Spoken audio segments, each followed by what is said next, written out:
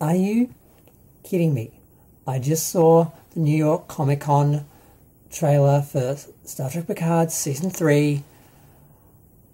Oh my god, Moriarty. What the hell the... Okay, putting that aside. Law's back? I don't understand. I thought Brent Spiner was hell-bent on killing Data because he couldn't play the character because the character in theory didn't age and he did. So if Law's exactly the same, why is he back playing Law? Why couldn't we have Data? What the hell? Okay. Okay, so the trailer starts off with Picard saying, I got a distress signal from Beverly Crusher. She apparently is being hunted by somebody. They drag everyone back. They show Worf is now a pacifist. And there's a funny moment where he's beaming down with Riker and he's like, we're all going to die. Because they don't have Worf, the old Worf. They've got the new pacifist Worf. Now that's going to be interesting. Yeah, we don't see a lot, just a lot of space battles. The villain, I thought it was, I don't know, it seems to be a they, them. I thought it was a guy, then I thought it was a girl, then I thought it was a guy, and I'm like, I don't know who it is. We're supposed to recognise them? That was what Terry Metalis said. We would recognise the I thought it was the actor. They weren't a star, but someone would recognise. I have no idea who it is. This is just my reaction video, quick reaction video. I'll actually do a proper actual look at the trailer and work out who's who, but I just had to get my reaction there of Moriarty because my mouth was like open for about a minute and I'm like, okay, while this is fresh, I want to talk about it for a couple of minutes. But I'm deeply upset about the Data situation. I mean, they killed him in Nemesis because Brent Spiner didn't feel like he could convincingly play him because he would age as an actor, even though they could have used special effects and makeup to aid with that. But yet they brought Law back because they were talking about he would be back and he'd just be back, we assumed, as a Sung character, blah, blah, blah. I'm like, I don't know. It's good because it's making me think, what are they going to do? What's going to happen? I don't know. But I don't know if I'm actually going to like it. I hope I will. I'm trusting Robert Meyer Burnett for now. But I'm going to go do a little bit more research. I think I'll come back and hopefully have something more to add to this. Honey Bunny! Amanda Plumber. I can't believe I didn't recognise her. She's got a bit of makeup. She's older. I didn't realise. Okay, there's some credibility there. And when I take a closer look at Law, he appears to be Brent Spiner as a human. So I'm guessing he has evolved as a synthetic in that he actually looks more human and perhaps he is aging, which is a way to get around that whole issue with Data, which is another distinction between Law and Data and how Law was actually the more human of the two androids. Maybe are they going in that direction? I don't know. I haven't gotten to all the answers yet. Let's see what's 89. Well, I just watched the Picard Season 3 trailer from New York Comic Con and now the Season 5 trailer for Star Trek Discovery. It looks okay. I mean, it seems a bit Indiana Jonesy.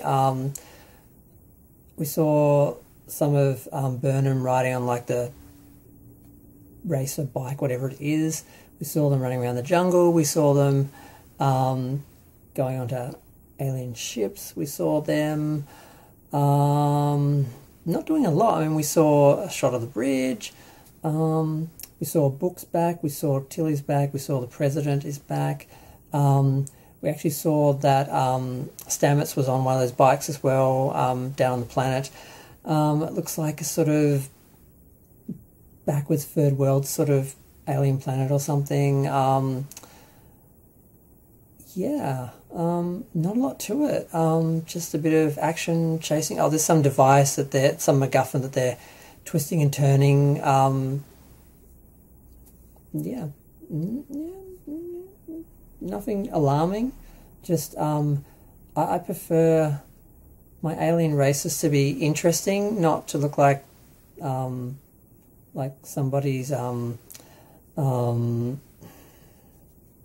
stall at like a market or something. I mean, I'm kind of tired of aliens that just look like, you know, poor humans, and they just, you know, throw cloths on them and rags and say they're aliens, and it saves actually creating makeup and costumes and an actual culture and design and aesthetic and having big visuals and all that. I get really tired of the third world planet.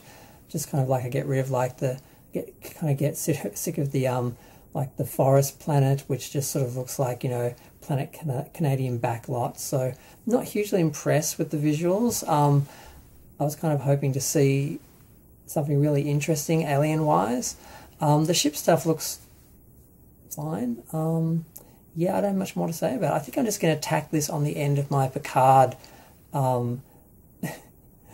season 3 trailer, because yeah. I'm going to go. Feel free to share, like, comment, subscribe. Let me know what you think. I should also have a look at the Prodigy mid-season trailer as well, and throw them all in one, I guess. Okay, so I just watched the Prodigy trailer. It's about 1:30 long. The Discovery one was only 52 seconds, and the Picard one I think was like 2 minutes. Yeah, basically they are being chased by the real Janeway, and there's a good moment where Janeway's like, "Oh, you're being chased by the real me. Good luck with that." Basically, they want to join Starfleet. They don't seem to be able to because, you know, obvious reasons. That was not going to be that easy.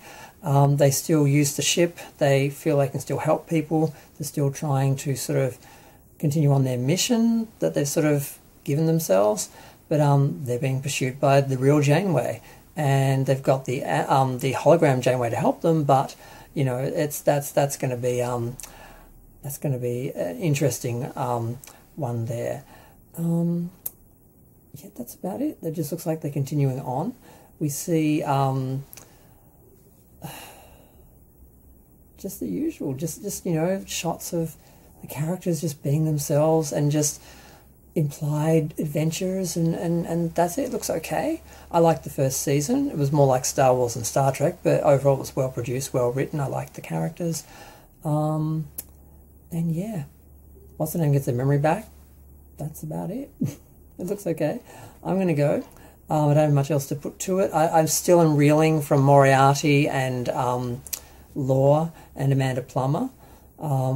That looks good. The ship looks good. The Odyssey class from Star Trek Online, I was never familiar with it. Everyone's getting excited about that.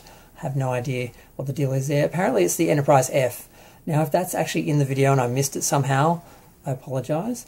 But apparently we're getting the Enterprise F. We're getting ships from Star Trek Online, which are now canon. And we're getting an awesome performance by Amanda Plummer, although it does seem to be the very stereotypical villain out to destroy the Federation, very over the top, you know, mustache twirling.